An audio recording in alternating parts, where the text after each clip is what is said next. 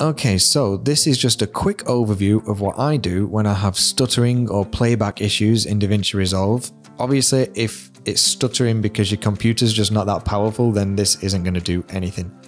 Now, I'll show you what my stuttering issues are first.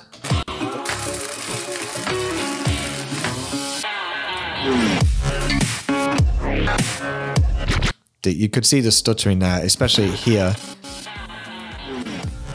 It just goes really bad. Now I've got a little bit of post in there, so I've got some panning, zooming and a directional blur put in there, but it still shouldn't be stuttering this bad. Now obviously you want to first make sure that you've got playback and then render cache set to user, highlight all your footage, right click it, render cache fusion output and on. That's the basic thing to do first. But for me, it was still stuttering and I have no idea why this worked. But if I just took an adjustment clip and put it over the top of all the footage and then played it back.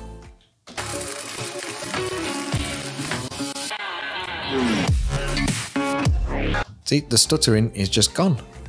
Honestly, I have no idea why, because there's nothing on the adjustment clip. But without it, it is a mess, and then with it,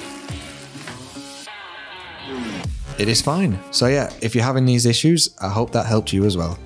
Thank you and goodbye.